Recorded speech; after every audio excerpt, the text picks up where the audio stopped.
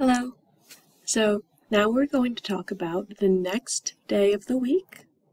The next day of the week, which is Friday. Friday. So Friday is after Thursday, and it is before Saturday. We're going to count the sounds in the word Friday. Ready? I, I, d, a, d, a. Pretty simple. Friday. Friday. Remember, this I in the middle is a long I, so it says its name.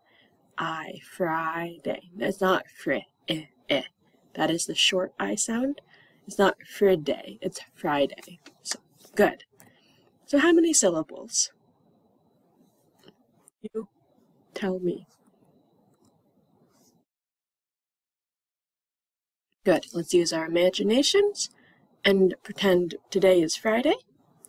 Actually, when I'm recording this video, it is Friday, so I don't have to pretend. Maybe you do, and that's okay. So today is Friday. It is Friday right now.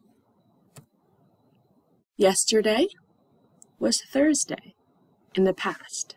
Yesterday was Thursday. That means tomorrow is Saturday. Tomorrow is Saturday. Tomorrow will be Saturday.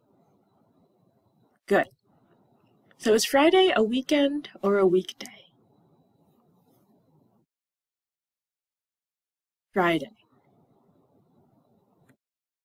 Good job. So you know the drill, which is a phrase a lot of teachers like to use. You know what to do.